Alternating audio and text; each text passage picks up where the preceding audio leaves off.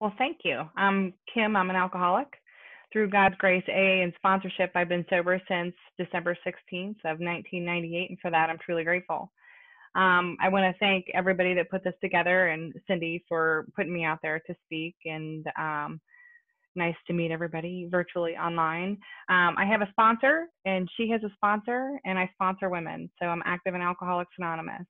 Um, this virus definitely has put a little damper on my ability to go out and see those and be in the community, but I still find ways to help and contribute and to be of service by sponsoring women and doing things through, even though I'm at home a lot. So it's always an honor to speak at Alcoholics Anonymous anytime, anywhere. So thanks for having me.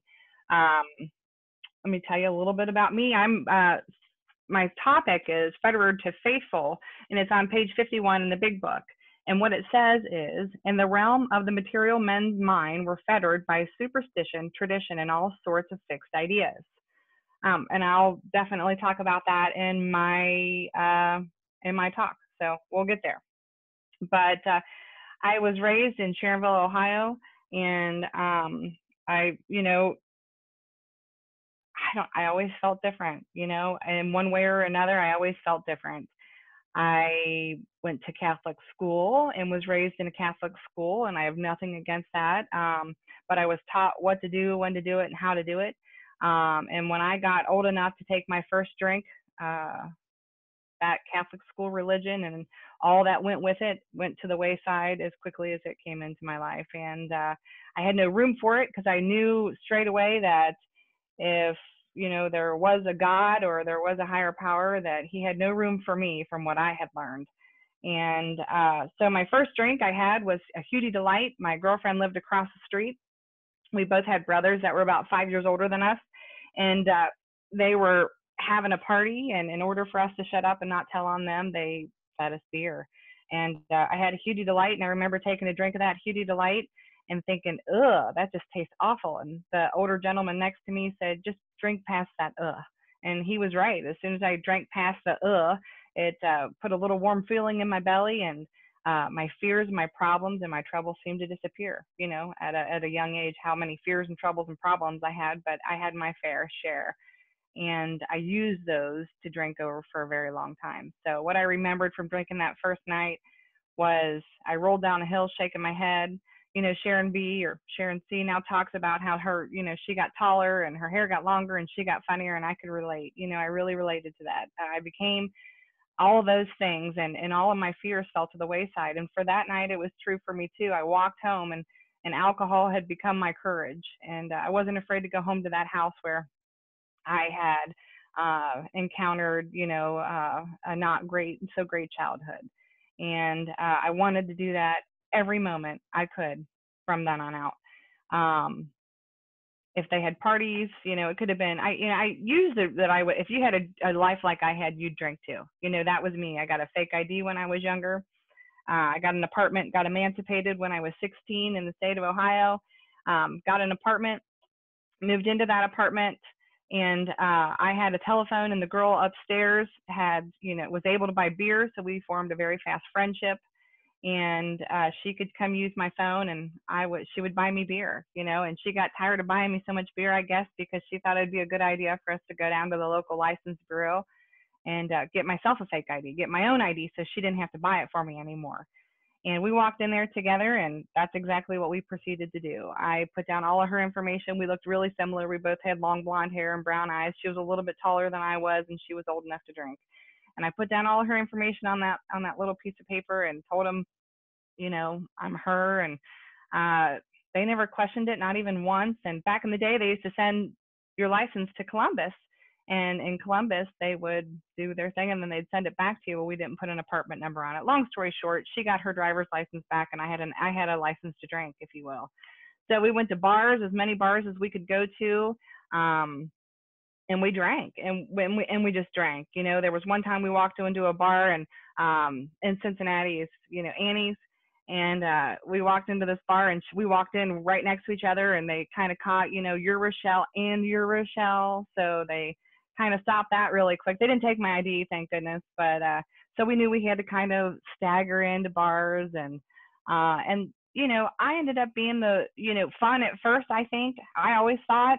And before long, I was the drunk crying in the corner. If you had a life like I had, you'd drink too. If you had a life like I had, you'd drink too. And truth be told, that's not why I'm an alcoholic. Heck, it could be, this used to be my favorite time to drink. Springtime into summertime, get a 40 ounce and get in my car and drive the 275 loop. And I know that sounds ridiculous, but I'd turn the music up really loud and put a friend or two in the car, and I felt freedom. I felt I had arrived. And that's what I like to do. And somewhere along the line there, I'd went out drinking with my mom on this fake ID down at How the Moon Saloon, which is in Covington, or was in Covington. And we went drinking, and it was me and her and my best friend and her friend. And the best friend, girlfriend that I grew up drinking with my whole life, her dad was a Cincinnati police officer. So we used that card a whole lot to get out of a lot of trouble all the time. And we'd been drinking at How the Moon Saloon, and I was just doing what I do when I drink, and I was second face with this guy because he was buying the beer, but in my mind, I was probably going to marry him. I didn't know his name, but I was probably going to marry him. And life was absolutely amazing. Like, it was perfect. I was happy and content, and, just feeling my 10 minutes of yes, when you drink and you hit the mark, and you just barely hit the mark, and you have that 10 minutes that you end up chasing your whole life. I had that 10 minutes of life couldn't be any better than it is right now. And they all wanted to leave, and I couldn't imagine why they would want to end this, like, wonderful time right now. And so we left, and we went into the parking garage, and I always had these ideas that, I would do XYZ and the results would be ABC, and that is just never typically how it happened. So in my mind, I was like, I'm going to, I want to stay drinking. If I can find a way for us to go back in and continue drinking, everything will continue to be amazing and great. And if the police showed up, and I thought to myself, well, maybe I will just tell them we're all too drunk to drive, and then we'll have to go back inside and drink. And that's not what happened. I said, we're all too drunk to drive. And my best friend took a swing at me, and they arrested her and took her to jail in Kenton County, Kentucky. And then my mom had the keys in her car, and they said, ma'am, whatever you do since you've been drinking, don't sit down or you'll get a DUI. And she got arrested. She sat down, she forgot. So the other girl, I have no idea where she went, but here we are out drinking. I'm the only one underage with a fake ID, causing trouble, wanting to go in and drink, and they're both arrested and carted off to jail. And I'm feeling sorry for myself, so they're leaving, they're going to jail. I'm alone.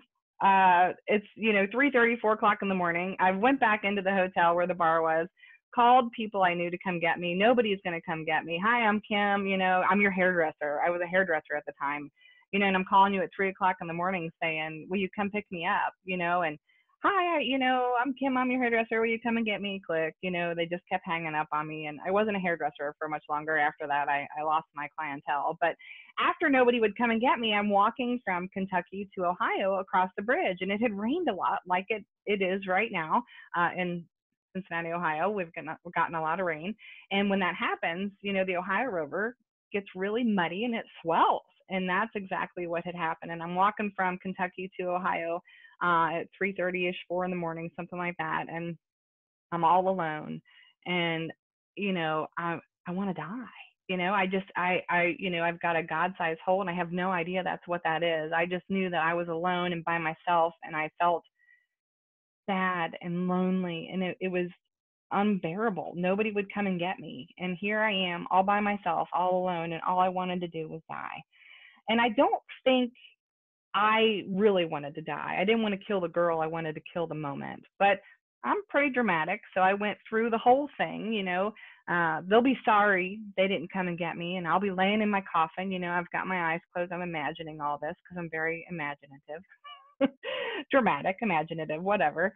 And I'm laying in, pretending like I'm laying in my coffin, and they come by and they say, oh, wasn't she sweet? We should have went and picked her up. And my next thought was, no, Kim, you'll jump and you'll like break your leg and break your back, and you'll float for weeks or even months clinging on to life, and they'll find you just in time to save you, and that's not what I wanted either. I didn't want to be in pain, and I didn't want to survive it, so I ended up hitchhiking home, went back to work the next day, and I worked in Kenwood, Ohio, at a hair salon. And it was a day just like any other day. I came in hungover. I worked with 78 hairdressers, and the break room was always full of people, uh, smoking or eating or telling jokes. And this particular day, I'm sitting there and I'm all by myself, and that alone is definitely unusual. And then a few minutes later, this girl comes in that's always happy, and I always wanted to know her, but I could never, stick out my hand and say, "Hi, I'm Kim. I'm an alcoholic," or whatever. And she looked at me and she said, she looked at me. I don't think she said anything. And I said, "I think I'm an alcoholic. Can you help me?" And as soon as I said it, she ran out the door. And I thought, oh my gosh, like, what have I done? She was excited. She was like, "I'll be right back." And she ran out the door, and she came, we had French doors, and the doors kind of went poof. And I thought, what have I done? What did I just do? Alcohol was always my solution. I don't know where that came from. And she came back in with this blue book, you know, um, and this is the book that she had. She came back in with this book, and this was in 1992. And she sat it down and she said, "Oh, this is so great." Like, I think it had my name in the front of it. I don't know. I've lost the front cover of my front book. Uh, and like they were all waiting for me, like she was prepared. And she said, "We're going to a meeting at a clubhouse called 405 Oak Street." The meeting, it was a Sunday. She said, "I'll pick you up at 7 o'clock for a 7:30 meeting." And she was as gone as quick as she came. And I just remember thinking, oh, like, what have I done? And she came and picked me up. We went to 405 Oak Street, which is a clubhouse in Cincinnati. And we walked in, and it was crowded, and I sat behind like a column, if you will, hiding and scared. And she leaned over me and she said, "They're going to ask if there's anybody new. You might want to say, 'You're Kim, you're an alcoholic.'" And I thought to myself, I didn't even speak it. I just thought to myself, there is no way I'm telling anybody I'm an alcoholic. And it's like she could read my mind. She said, "Don't worry, they're all alcoholic too." It never dawned on me why you were there. I just knew that I was there, and I was scared to death. After that, Emily R. spoke, and she's, if you know Emily, she's amazing. And she got up on this, the podium, and she said, "Hi, I'm Emily. I'm an alcoholic." And she laughed, ha, ha, ha, ha, and you all laughed. And I thought, well, that's not funny. And a few minutes later, she'd say something, and, everybody would laugh. And I would just think, that's not funny. And so after that meeting, what happened next was astounding. A line of women formed, and at Oak Street, there's two rows of chairs, with like an aisle in between, and it goes out into the hallway anyway. People started forming that line, and they weren't going to thank the speaker, and they weren't thanking the chairperson. They were coming to say hi to me because I said I was new. And that was in 1992. And, those women that day set a precedence in my life that they saved my life. And you would think to yourself, how can somebody just giving a name and a phone number to somebody save somebody's life? But those women were saving my life. And they came up and they said, "Hi, my name's Mickey." And wrote down the number. "Hi, my name's Laura." And at the time, I didn't think it was a miracle. As a matter of fact, I was a little overwhelmed and a little uncomfortable, if you want me to be honest. And I had this list of women's names that were, call me anytime, day or night, 24 hours a day. And after that, went out onto the little porch there, and that crazy girl that took me to that meeting was my sponsor. She, I don't think I even asked her to be my sponsor. I think she just appointed herself, and rightly so. And she, was out there on the front porch with me, and she said, "I want you to write this in your book." So she gave me a pen, handed me this book. She said, and number one, write this. And she said, "Pray in the morning and pray at night, and ask him to keep you clean and sober, and thank him at night on your knees. And, read this big book every night, the first 164 pages, always. Call your sponsor." And she put her name and her phone number in the book. So I had it right here. work the steps and go to meetings, say yes to AA. I mean, she's just got all the same stuff in here today that is still true. I've added get a home group and get a job in my home group and sponsor women and all that kind of stuff. But she wrote all this in my big book. And I think she looked at me and she said, do you have a problem with God? And in the very beginning, and she went, oh, it doesn't matter. You're going to pray. You're going to ask him to keep you clean and sober. So I left that meeting and I left that night with a little bit of hope, walked away from that meeting and I thought, I'm gonna do this thing. I'm an all or nothing alcoholic. I'm gonna do this thing. She wanted me to read the first 164 pages and she told me, she said, underline it in a highlighter, pencil or whatever. And I went home, read the first 164 pages and I called her back and I was like, I'm done. I did it. And she kind of was like, you did what? And I said, I'm done. I read the first 164 pages. And she kind of chuckled and said, do it again in a different color. And I thought, well, that's stupid. And I went back and, I took a couple days and I got another highlighter color or a pencil or a pen or what have you and started reading it again and underlining what stuck out to me or what I could relate to. And, I called her back and said, I'm done. And she laughed and chuckled at me again. And she said, Kim, do it again. And it's amazing because I've got pen and pencil and purple and orange and yellow and green and blue and all different kind of colors in here from different times that I've read the book over and over and over. And what she was teaching me is it's a textbook. It's a textbook for life. It has all the answers in there if I choose to read it, if I choose to open myself up through it, to it, it's a design for living that works. So, reading that every day.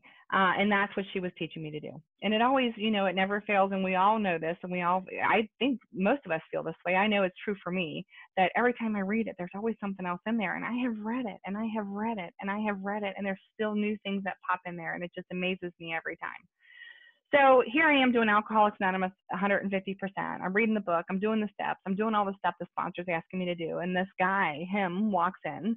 And, I don't know much other of what's going on because, my nose is in the book. But when he comes in, it's all about him. And he stalked me, I'm sure. And I must have thought he really liked me because isn't that what stalking means? I'm kidding. But at the time, I really believed he must really like me a whole lot because he's following me around everywhere I go. And we had a long conversation, how we were going to take our relationship slow. And before I knew it, we were pregnant and we were married. Wait a minute, we were pregnant. We didn't get married till after we had my daughter, but we were pregnant. And it was about 3 months into our relationship. And I don't know, I thought he had 2 years of sobriety and he had like 2 weeks. I had no idea what I was doing. And I had 2 years of sobriety-ish. And we got pregnant and I had my daughter Madison in 1994. Not long after that, I freely gave back to you those steps of Alcoholics Anonymous that you had given me. I'd given up my seat. And what that looked like when it was happening was they don't really like me. I don't really need to go to that meeting anyway. I need to stay home and work on my relationship. 90210 is on Wednesday nights and I really need to watch that instead. My husband wants to have dinner with me and I should really invest in my relationship. The girls are talking about me at the meeting anyway. I don't really think they like me. They're really probably out. How you were different from me. All of a sudden, everything started to change. And before I knew it, I had isolated myself. I wasn't picking up the phone. I wasn't reading my big book. I wasn't praying on my knees. I wasn't going to meetings. I wasn't working with women. I wasn't doing any of those things that you had taught me to do in the very beginning. And of course I drank.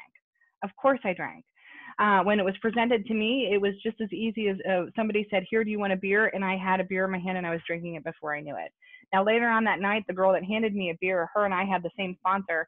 And we called and we drunk dialed my sponsor, that night. I'm not proud of that. But we seemed to laugh and think it was just funny.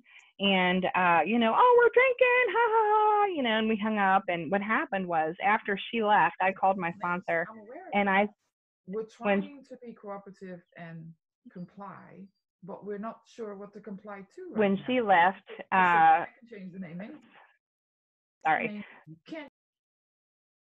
So when she left, or when I hung up with her on the phone, I called her back when the other girl left, and I said, "Listen, I'm drinking and I'm scared and I don't know what to do." And she said to me, she said, "You're drunk. Call me when you're sober." And she hung up on me, and she should have, you know.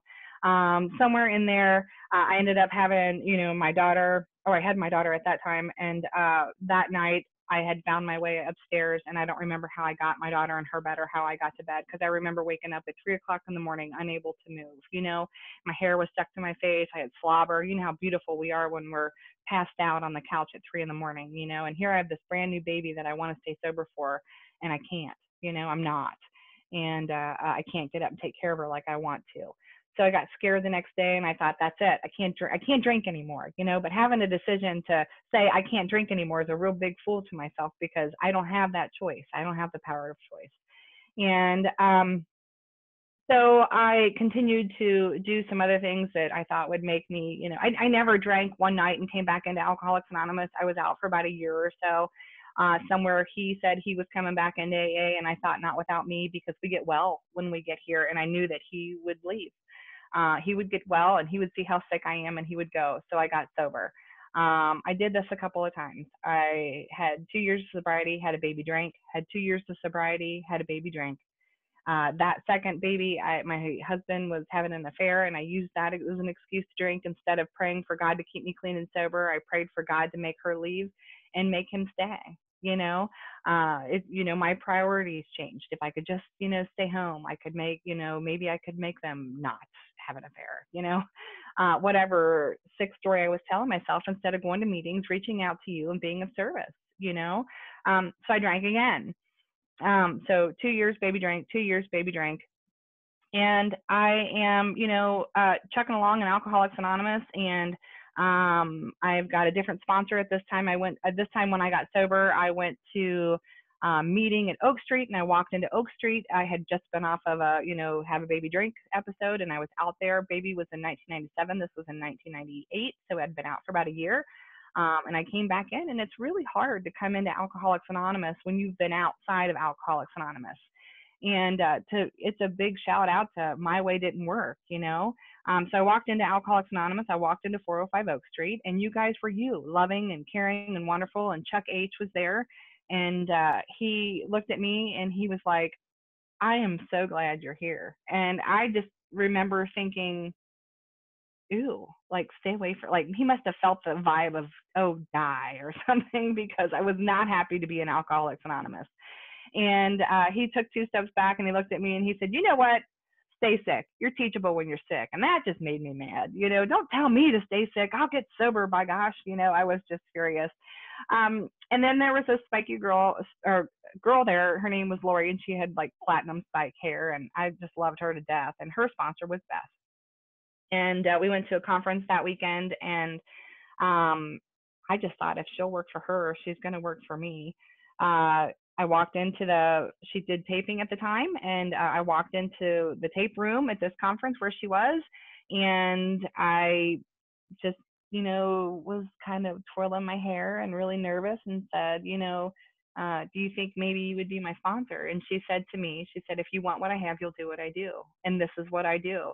And she said, you know, if I have something strawberry with, you know, strawberries and white sugar and white flour, I'm going to have a strawberry cake. And if you do something that is chocolate with brown sugar and chocolate chips, you're going to have something different than what I have. So if you want what I have, you'll do what I do. And that today is what I try to do the best of my ability.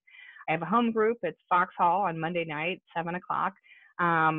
I typically have a job in my home group with the coronavirus and things happening and different things happening in my life. I haven't obviously been able to go out to that meeting as my home group, but I do try to attend it online. We have a meeting online.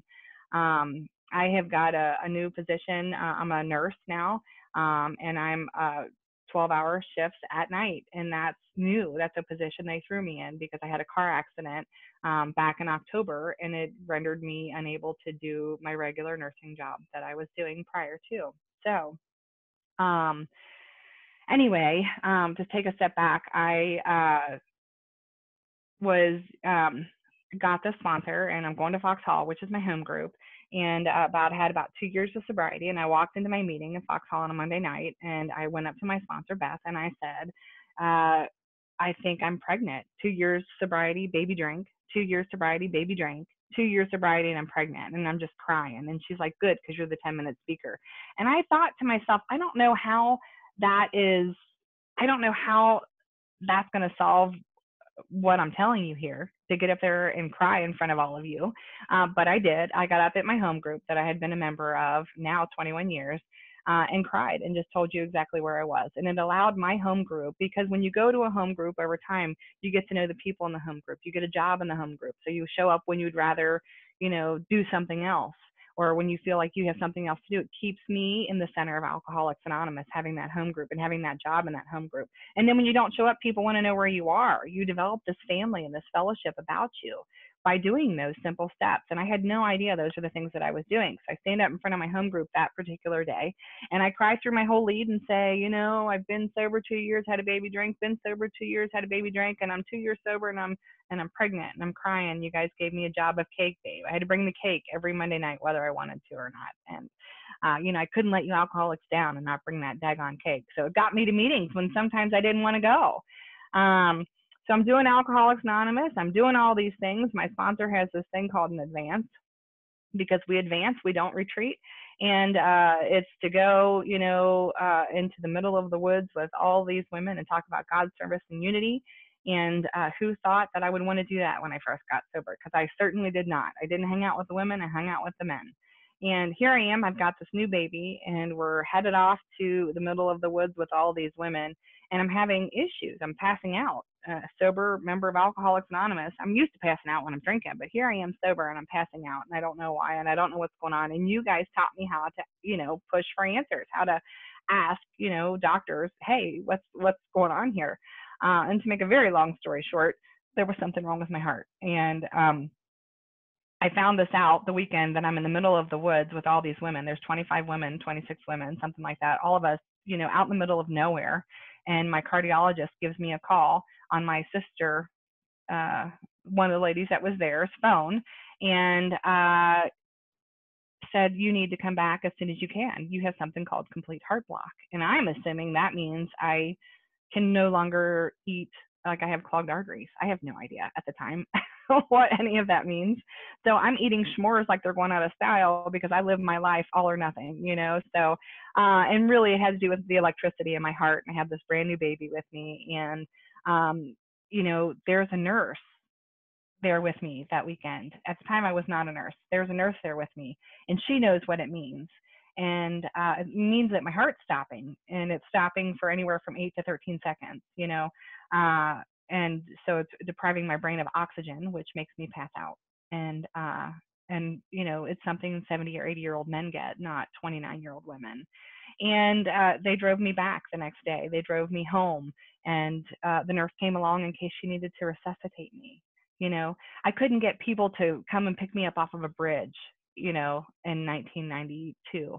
And here, in 2001, I have people that will gladly ride 3 or 4 hours with me in a car to take me home. So if my heart stops, they can restart it.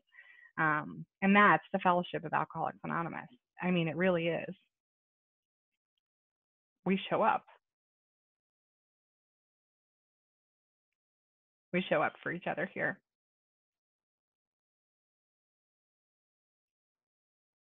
And that's pretty amazing. So I get home, and I get put in the hospital. I get put in ICU because my heart's not working, and Alcoholics Anonymous does show up. I do have a fellowship about me, and I've got 3 kids, and I'm in ICU, and I can't have my kids there. And, my husband at the time wants to be there with me. So you guys show up and you take care of my kids for me. And, I recovered from that. I've got a pacemaker, but I've got a second lease on life, and that's great. And that's wonderful. And moving forward, we're going on in through life, and I have 3 kids at this point, and I've got Madison, Nicole, and Joshua, who are all amazing today. But so moving forward, we're going through life, and we decide we want to go to Florida, and that sounded like a really great idea. I've always wanted to live in Florida, and I have this idea that we're going to go ahead and go to Florida, and I clear it with my sponsor, and we get down there, and I learned how to meditate in Florida. It was amazing, but I was miserable when I lived there. What happened was we were very active in Alcoholics Anonymous here, and when we went there, we had to restart our programs all over, and it gave me an opportunity to see how little God I really had in my life. I thought I had this huge, wonderful spiritual life, and what I found was that I didn't, and that I really needed to grow my spiritual life.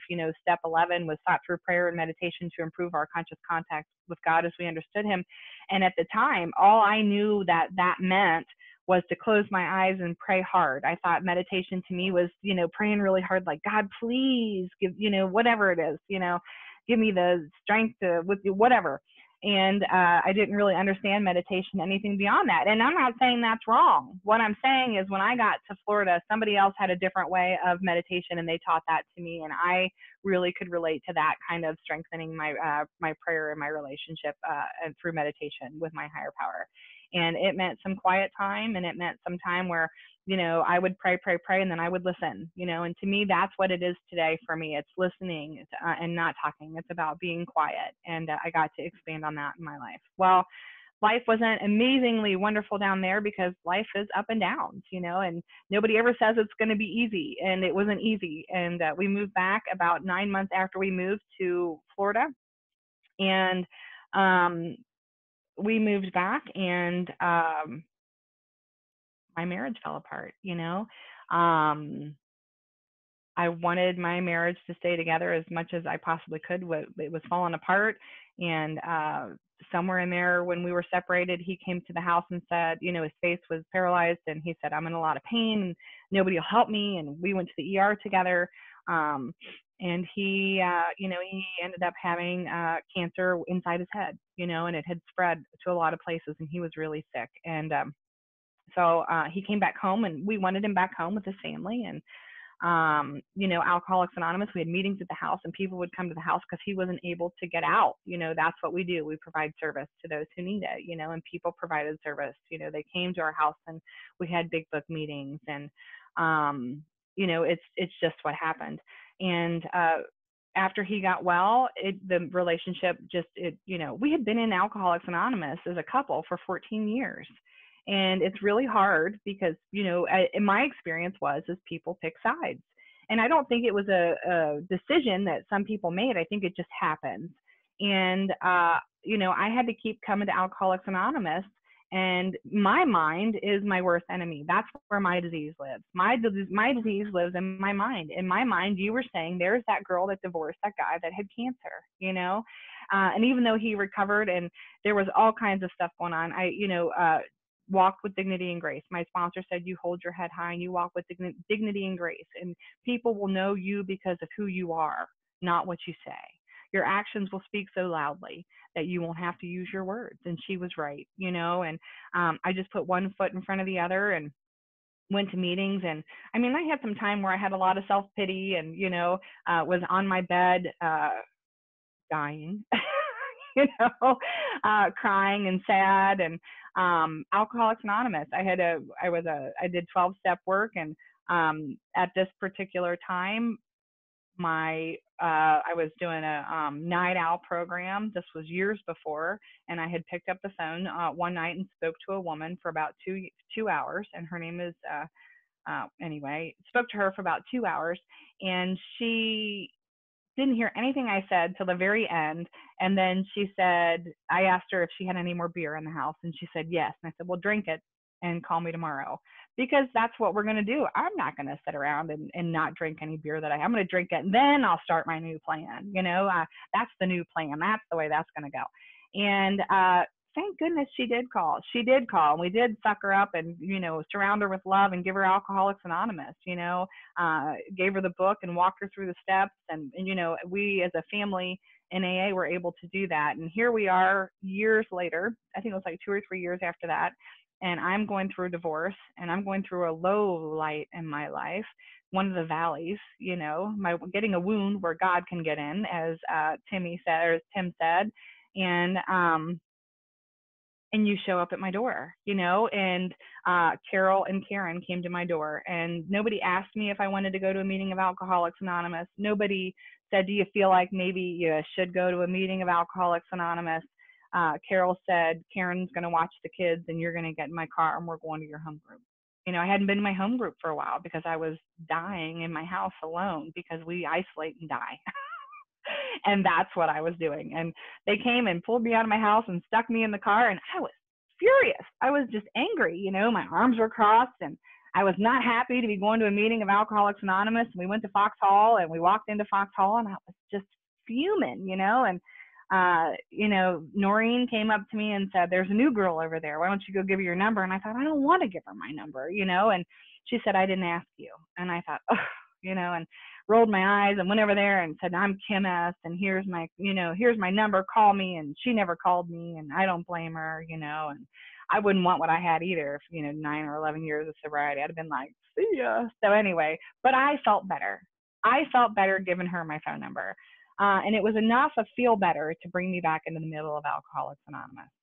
And so that's what I did. So I survived that divorce in Alcoholics Anonymous. I survived losing everything I had in Alcoholics Anonymous. We lived on a cul-de-sac street. We had to file bankruptcy. We lost everything that we had. I lost friends. I lost AA meetings. I lost a lot.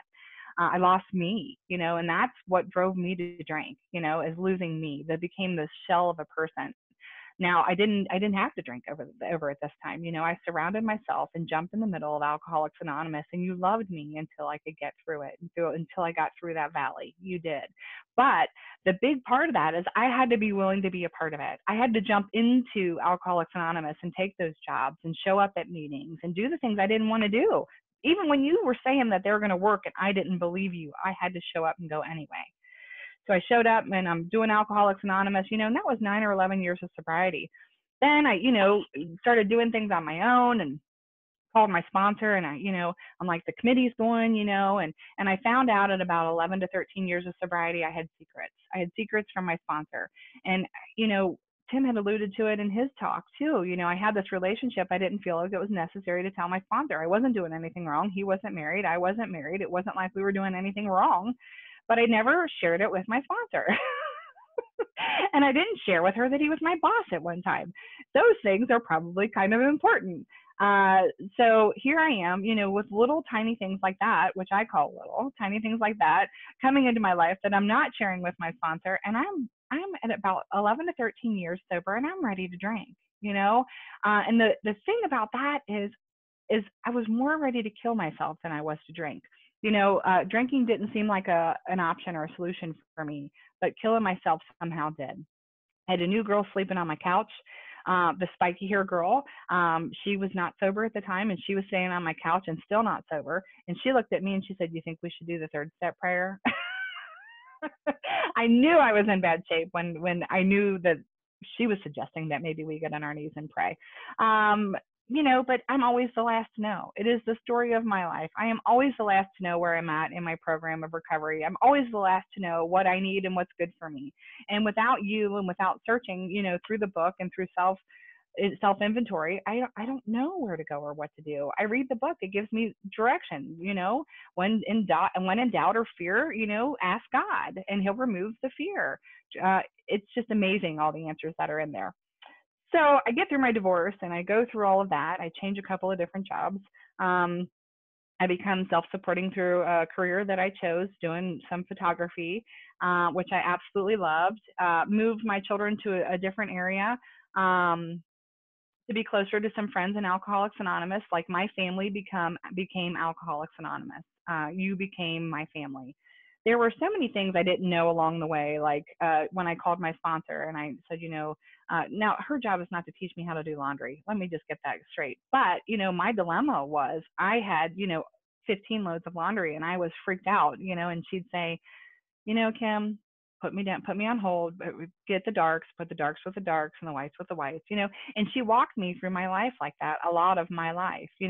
I never voted for a long, long time. And I'm not bringing up, all the controversy with any of that, trust me, but I didn't know what it meant to vote. And she had me educate myself on that. And now I'm a registered voter, and that's important for me in this day in life. I think that time in school, I drank that day, like, I don't know, I just wasn't present to learn the things that everybody else knew. You all had this secret book of life that I didn't know anything about.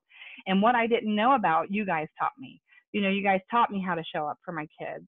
You guys taught me how to take them to meetings so that I could get to meetings and that I could be present at an Alcoholics Anonymous meeting because I needed one really bad that day. You taught me how to show up and be of service to others, that other mothers that came in and they needed a meeting and maybe their baby was crying in the background and you could just tell that she needed a meeting, and I'm able to go back there and hold that baby and rock that baby and enjoy it because I got to 6 meetings this week and maybe this was her first one. You showed me how to do that. In my sobriety, I had 2 daughters at the time, and I was not the best parent in the world. And it's not like I was this horrible parent by any means, but I wasn't parenting the way I wanted to be a parent. And I called my sponsor. I had put my daughter down to bed, and I had spanked her, and I had spanked her out of anger and not out of discipline or anything like that. And it didn't make me feel any better, and it didn't make her feel any better. And I actually cried, and she cried, and it was awful. And I went downstairs and I called my sponsor and I said, this is what I did and this is what's going on. And it just feels yucky. It just feels gross. And I don't want to be, I don't want to become the kind of parent my dad was. And she said, okay, well, let's do something about it. Well, the next night it happened again. And I went downstairs and I said, I need like immediate help right away. Like I've got to do something. And she said, well, why don't you take a parenting class? So 20 years ago, I took a parenting class when I first got sober. And I, I researched it kind of like in Alcoholics Anonymous, I'm all or nothing. And I found this class, and this lady that wrote this book was coming to town. And she said, if you pick me up, I'll give you a discount on the program. We'll share a room, we'll share food. And it made it affordable for me to be able to take this parenting course. So I took this parenting course, came back, and that was my amends to my kids. Now I had, I worked the steps and I shared my inventory with her, and making amends. And there were some amends that I couldn't make. And I gave parenting classes away for free for a long time for some amends that I couldn't make. Some financial amends. I'd made all my financial amends that I could possibly make. I went to the store where, I got diapers, a cell phone or a cordless phone and some other stuff, and they didn't charge me. And I thought, well, that's their fault, not my fault. One of my first amends was going into that store and saying, getting the manager, pulling them into the middle of the clothes saying, I'm Kim and I'm in a program of recovery and this is what happened and this is what we do to stay sober, and handing him the $130-something that phone was, and him looking at me like I was crazy, like I had 10 heads, and him saying like, what, and feeling so great that I got to make that amends and go, and leave the store, and I went out and called my sponsor and I said, I just made this amends and can't wait to make another one. I can't describe how that feels. I can't give that to you. All I can say is do it, try it, make that amends, make that financial amends, make those personal amends to people. And when you do, the results are just unbelievable. The book talks about how amazing those results are. And I was feeling the benefits of those results, of making those amends and living those lives, teaching those parenting classes, and I'm not perfect, I'm still not perfect. My children are 26, almost 23, and my son just turned 19, and they live reasonable lives. I thought my daughter, I thought my oldest daughter might be one of us. She caught a felony working at Kroger's, and she stole from one store and returned it to another store, and they caught her, and she called to come get me out of this, Mom. And I was like, I was able to say, I love you, honey, and I'm here for you. But we make amends, and she knew it too. And she made amends and did her deal. And we were at a baseball game for my son because we do that today. We participate as a family, and we went to a baseball game, and she had a huge, the draft beers you'd get, the huge cups of draft beer you'd get. And she took a sip or two out of it, and she was like, oh, that's awful. And my mind is saying, oh, just suck it back, hold your breath, drink past the ew, you'll get there. And she poured it out, and I thought, what's wrong with her? Is there something wrong with my daughter? And she's just living Alcoholics Anonymous in her life. She's not a drunk. She's not a drunk. She's normal, and she doesn't want to drink the beer, and I can't stand her pouring it out, and she's amazing. She's a paralegal today, and she bought a house, and, and she's living this life, despite me, and it's a direct result of raising her up in a program of recovery. The gifts that you have given me, I've been able to take home and give to my family. I would call my sponsor sometimes, and she'd say, how would you treat a new girl? And I'd have to go, oh, okay. So I teach my children how to pray. I'm teaching it to my new girls. I can teach it to my kids too. Um, and then I have my daughter Nicole, and she is a firecracker, and she's one of my best friends. And she texted me this morning and she said, "Let's go kayaking." you know, when do you not work so we can go hang out together? And what a gift that is. She's adulting all by herself. She bought a car and insurance on her own without asking me for any advice, permission, or anything. Not that she needs my permission, but I want to be wanted. And then my son Josh is in college. He's going to be a nurse. Um, and it's those things that are amazing to me today. Despite my best efforts, if I follow the steps of the program, if I put one foot in front of the other and I don't let old ideas hold me back, and I don't, let those old ideas hold me from a God of my understanding, and I call that sponsor and I participate in my own recovery, and I show up and I suit up and I sit up front and I thank people and I just do those things that input into my sobriety. If I participate in my sobriety and I'm willing to show up and do those things, I get a life beyond my wildest dreams. Beyond my wildest dreams. I get to go places and do things. It's not about having all the stuff. It's really not. I know it's great and that's wonderful and it's nice, but I have friends today that are my family. When people ask me today, are you going to invite your family? I want to invite you guys. You guys are, I go through my list and I think, oh, well, that's my sister. And I'm like, oh, no, nope, she's not my sister, really. But you're my family. And I think that is such a gift. And I'm very grateful to be asked to speak. And I'm very grateful that you let me have your time. Thank you so much. Thank you, Kim, so much. I could identify